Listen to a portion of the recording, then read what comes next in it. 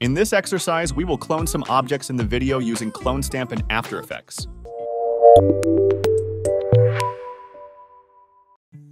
So before starting, we need some changes to the workspace in After Effects. From the menu, go to Window, Workspace, and select Paint.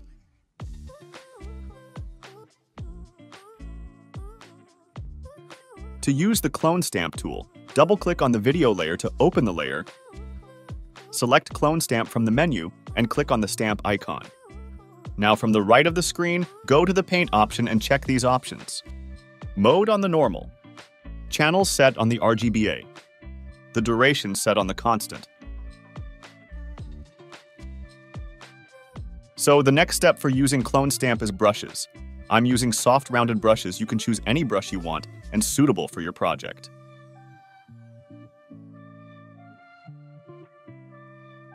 On the video layer, hold the Alt button and click one time on the object we want to clone it, release the Alt button, and start drawing.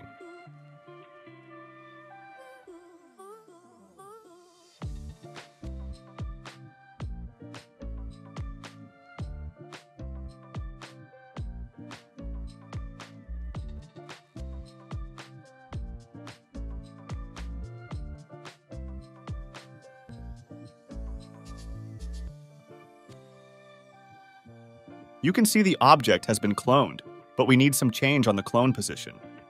With the selection tool, select the layer from the timeline and double tap on the U button on the keyboard. You can use the diameter to change the clone stamp dimension.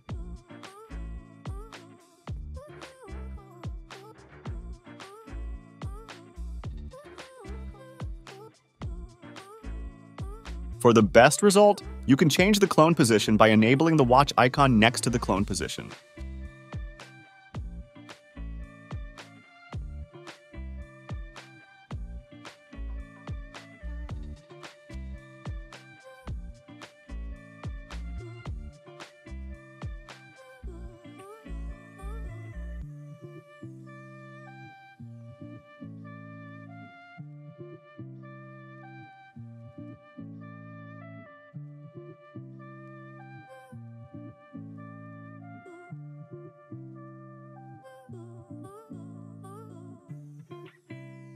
If you want to change the scale or position of the cloned object, close and open the Transform Clone to see options.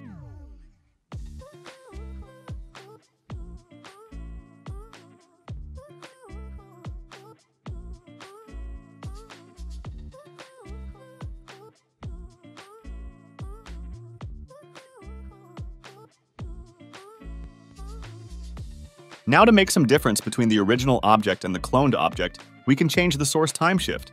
For example, in this project, I changed the source time shift from 0 to 24 frames.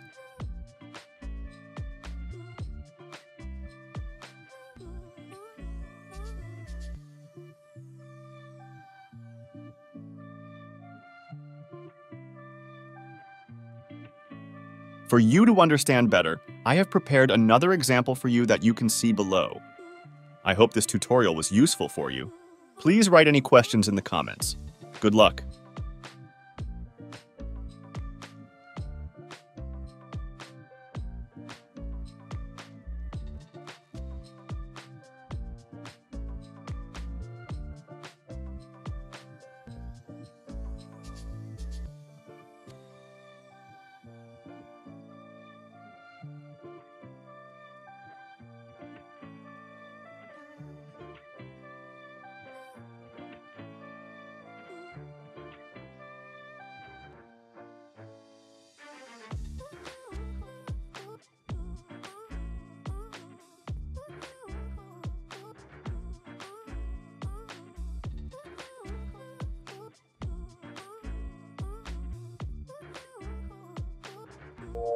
You